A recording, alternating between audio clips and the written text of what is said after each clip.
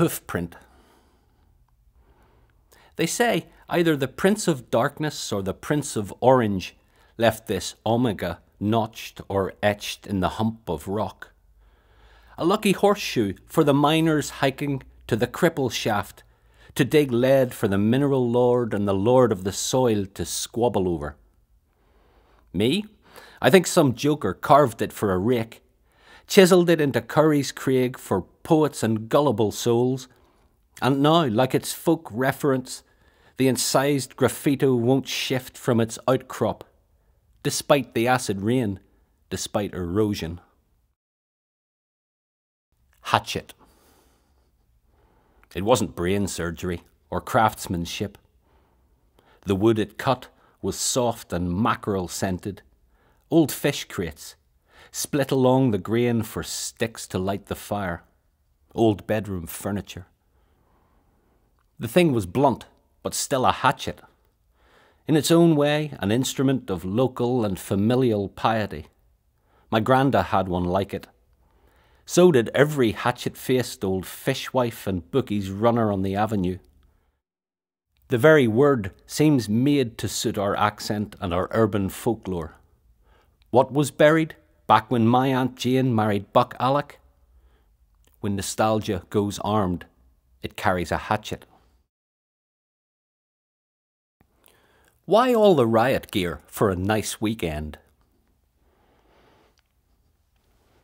The baby's bibs say proud to be a prod, or born to walk the Garvaki road. When they set up a date for your punishment beating, what's the first thought goes through your head?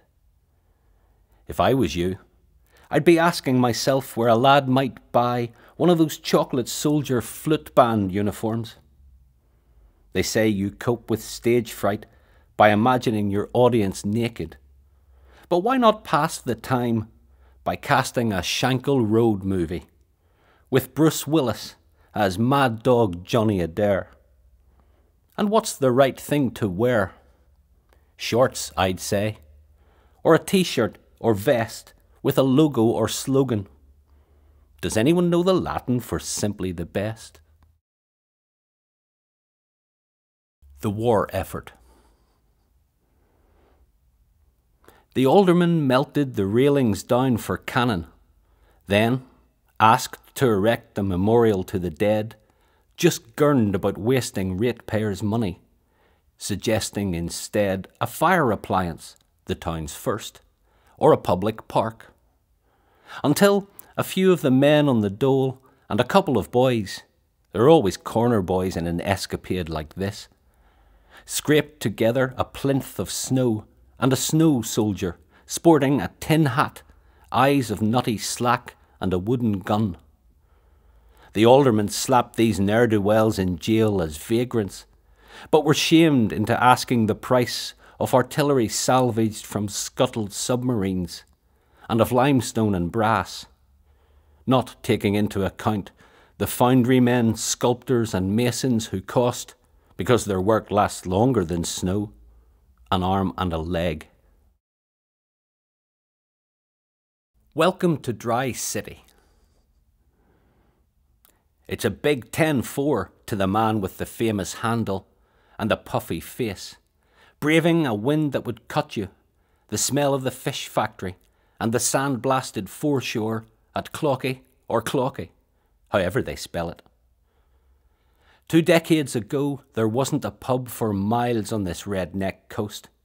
It's still a far cry from Fulham Broadway and the old crack about models and fizz in hotel jacuzzis. So, George, where did it all go wrong? A quick dash through the caravan park and another half-an for the famous blow-in with the weepy eyes. Let the telegraph snapper stalk the bleak car park where the bollards are red, white and blue, and the gannets squabble, breaker, breaker, over half a battered sausage and a gravy chip. He's no liver specialist, but even to him, the bad taste in his mouth, acid, fish and asses, is clear as Smirnoff, and the gut aches pure homesickness, a geographical. which is how you might translate the word nostalgia. The slow nod to the landlords, have yez no homes to go to? Money. Money, my landlady, counts the towels and keys. The pink blade of soap in her bathroom smells of old hospital.